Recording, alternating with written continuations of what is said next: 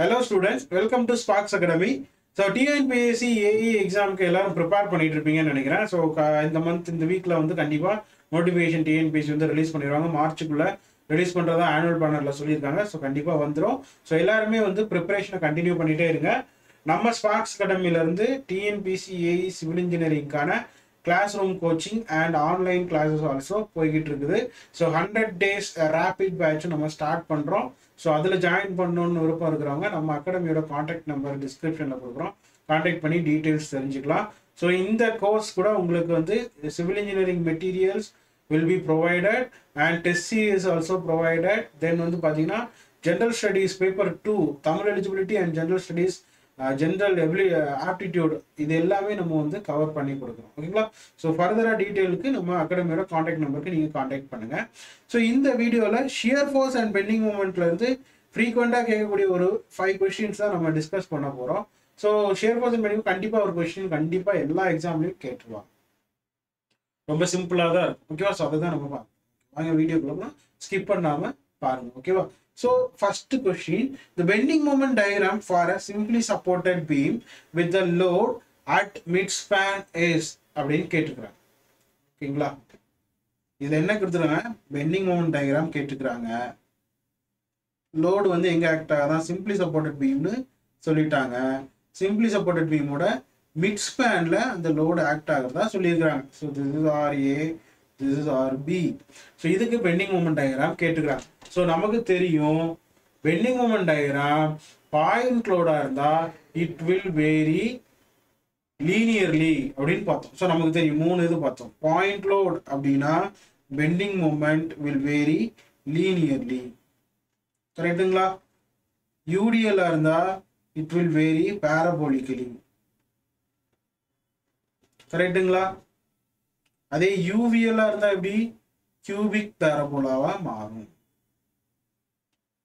ஓகேவா? So simply supported beam அதுக்கு வந்து யூடி மிட் பாயிண்ட்ல ஸ்பேன் இருக்கு. அப்போ இதுக்கு பெண்டிங் மூமெண்ட் டயக்ராம் எப்படி இருக்கும்? இந்த மாதிரி தான். கரெக்டுங்களா?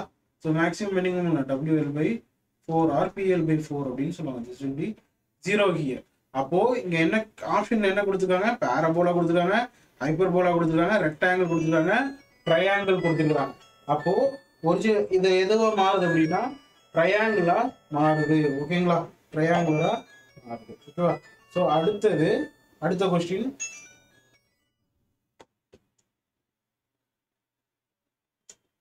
at the point of contraflexure shear force changes its behavior. Point of contraflexure என்னன்னு கேட்டிருக்காங்க. Shear force changes its behavior, bending moment changes its behavior, or shear force is maximum or shear force is minimum ஆன்னு கேட்டிருக்காங்க.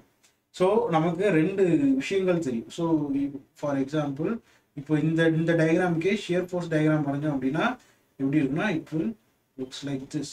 Sorry, எப்படி இருக்குன்னா இந்த மாதிரி. கரெக்டுங்களா? இப்போ இங்க வந்து இது பாசிட்டிவ் ஷியர், இது நெகட்டிவ் ஷியர். கரெக்டா? ஸோ இப்போ here shear forces changes it's behaviour. ஓகேங்களா? அப்போ நம்ம ஒரு 3 பாயிண்டை ஞாபகம் வச்சு.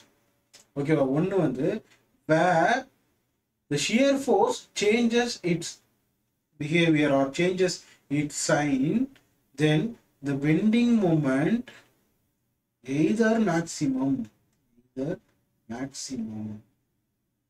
or minimum. shear force மேக்ஸிமமாகவும் இருக்கலாம், மினிமமாகவும் இருக்கலாம். இது ஒரு பாயிண்ட்.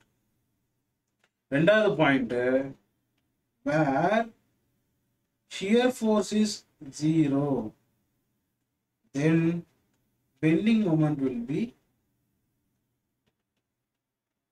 maximum. ஓகேங்களா? பெண்டிங் மூமெண்ட் வந்து என்ன வரும்னா மேக்ஸிமமா இருக்கும்.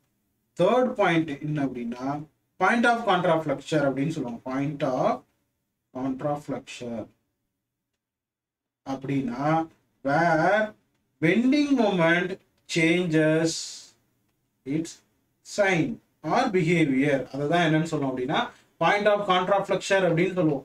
அப்போ இங்க பாருங்க, ஆப்ஷன் எது கரெக்ட்? பி தான் correct. Bending moment changes it's behaviour தான் பாயிண்ட் ஆஃப் கான்ட்ராஃப்ளெக்சருக்கான எக்ஸாம்பிள். ஸோ உங்களுக்கு இது புரியணும் அப்படின்னா நான் வந்து இதை இன்னொரு டயக்ராம் நான் உங்களுக்கு காட்டுறேன். என்ன அப்படின்னா, ஸோ ஒரு சிம்பிள் சப்போர்ட் பீமுக்கு இந்த பீமுக்கு நம்ம என்ன பண்ணுறோம் அப்படின்னா, சாரி யூடிஎல் வச்சுக்கோம். ஓகேவா? UTL with simply supported beam. ஓகேவா? ஸோ இதுக்கு ஷியர் ஃபோர்ஸ் டயக்ராம் எப்படி இருக்கும்? It's like this. கரெக்டுங்களா? பெண்டிங் மொமெண்ட் டயக்ராம் என்னவா இருக்கும்? bending moment diagram will be like this, parabolic variation then a bending moment will be parabolic variation. Maximum bending moment will occurs here. Bending moment என்னவா இருக்கும் இந்த இடத்துல? WL square by 8. நம்ம எல்லாருக்குமே தெரிஞ்சதுதான், WL square by 8. அப்போ here you can look at this, shear force is 0 at this point and bending moment will be maximum. Okay, bending moment will be maximum. இப்போ ஓகேவா? புரிஞ்சுதா? பட் இதுக்கு முன்னாடி நம்ம பார்த்த டயக்ராம்ல பாத்தீங்க அப்படின்னா, shear force changes its sign, there will be a bending moment maximum or either minimum, இதுவா வேணா இருக்கலாம். ஓகேவா? ஸோ இதுதான் வந்து என்ன அப்படின்னா, இது ஒரு கேஸ். பாயிண்ட் ஆஃப் கான்ட்ராஃப்ளெக்சர் அப்படின்னா, எங்க பாயிண்ட் ஆஃப் கான்ட்ராஃப்ளெக்சர் நார்மலா எங்க அக்கர் ஆகும் அப்படின்னு பாத்தீங்கன்னா, கண்டினியூஸ் பீம், ப்ராப்டி கேன்டிலீவர் பீம், இங்கெல்லாம் வந்து பாயிண்ட் ஆஃப் கான்ட்ராஃப்ளெக்சர் வந்து அக்கர் ஆகும். அப்படின்னா தட் மீன் பெண்டிங் மூமெண்ட், இதுதான் உங்களோட பெண்டிங் மூமெண்ட்னு வச்சுக்கோங்க. இதுதான் வந்து லீனியர் இப்படி உங்க பெண்டிங் மூமெண்ட் இப்படி இருக்குது அப்படின்னா, this is positive bending moment, this is negative bending moment. Where the bending moment is changes it's sign, that point is called point of contraflexure அப்படின்னு சொல்லுவாங்க. Okay, so this is bending moment, not shear. Okay, so second question புரிஞ்சுக்கணும்னு நினைக்கிறேன். Third question, the shear force at a certain section of a beam stated to be 0, the bending moment at that section will be. இப்போதான் அதுக்கான explanation நான் கொடுத்தேன். where shear force is 0, then bending moment will be maximum. At that point bending moment will be maximum. அப்போ option B is the correct answer. Option B is the correct answer. Next question பார்க்கலாம். The rate of change of bending moment is equal to அப்படின்னு கேட்டுக்கிறாங்க. So we know that we have know the relationship between shear force, bending moment and loading. இதுக்கான relationship நம்ம எல்லாருக்குமே தெரியும். என்னது? dv by dx is equal to minus of loading P அப்படின்னு படிச்சுப்போம். dm by dx is equal to m, not m, it is v அப்படின்னு நம்ம படிச்சுப்போம். இதுதான் the relationship between shear force and bending moment and loading. So இங்க என்ன கேட்டிருக்காங்க? The rate of change of bending moment is equal to அப்படின்னு கேட்டிருக்காங்க.